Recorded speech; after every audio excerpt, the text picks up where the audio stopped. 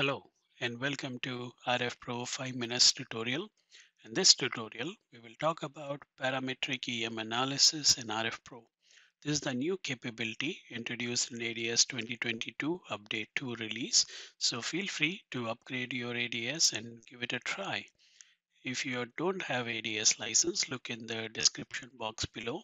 I have provided a link to download the latest release of ADS, and you can also request for a 30-day temp license for your trial.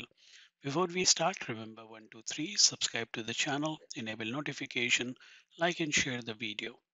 All right, to get started, I have a very simple expand couple line microstrip bandpass filter.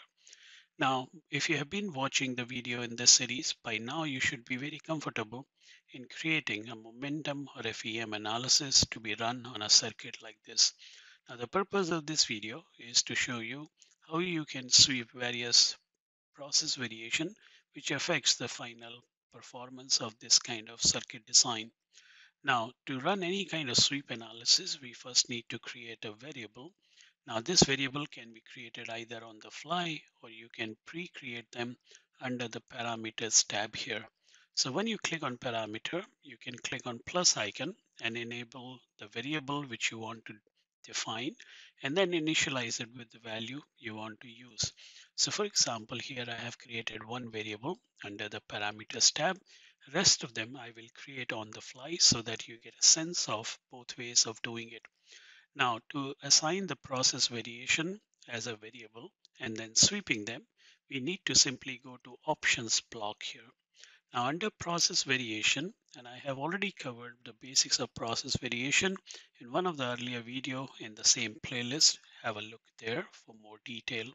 Now the first thing I'm going to do here is to add a dielectric layer, and I would like to assign a variation to this dielectric layer's thickness. Now, if you have a multi-layer dielectric, you can either specify a single thickness for all the layers or thickness variation in all the layers, or you can pick and choose the individual layer and then define a different, thickness bias. Now here for this thickness bias, I would like to create a variable. The simple thing you need to do is just create a variable, and now you will have a variable assignment already given to you.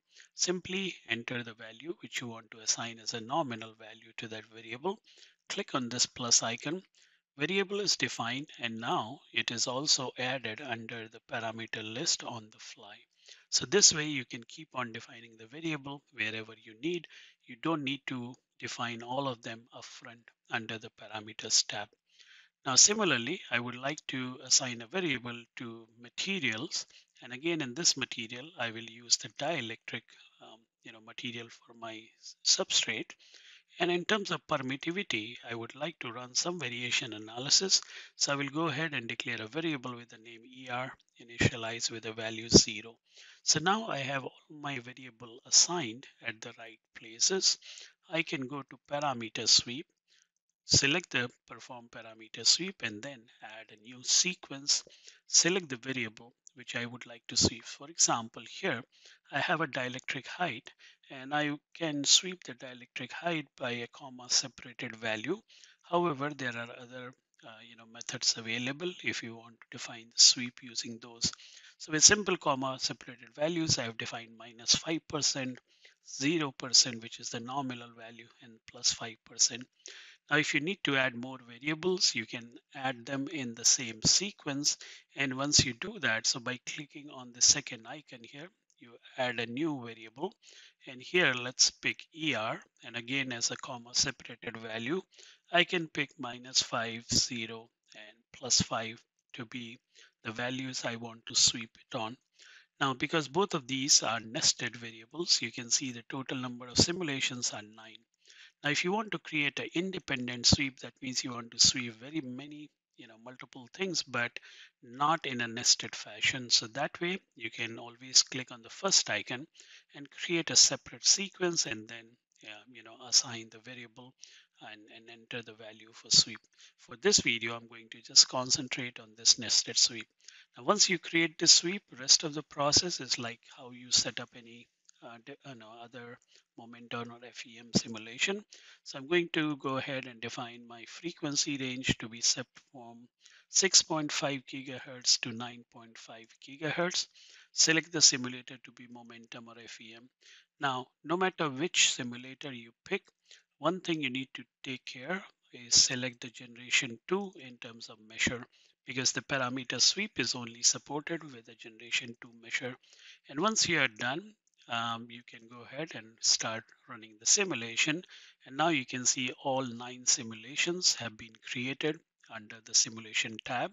And now RFPro will perform one simulation by one and to finish all the 9 points. And you can click on respective simulation category to look at the log file. Now, to save time, I already have my simulation done on the similar design.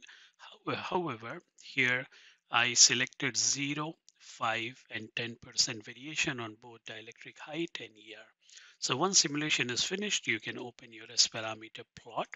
And under this S parameter plot, you can select S21, and then you can look about the variables you have swept and select the combination for which you would like to see the value. For example, if I select 0, 0, that means the nominal condition of this filter.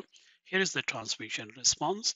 And now if you click on plus 5%, you can see how the response shifts on the lower side, plus 10%, and you can see how the response shifts on a lower side on a constant dielectric height.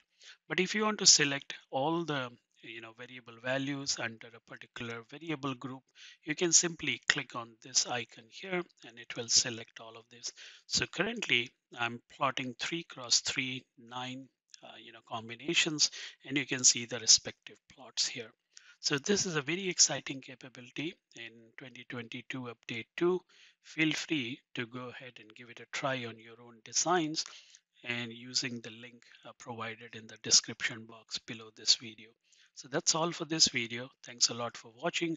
Wish you all the best in your design work.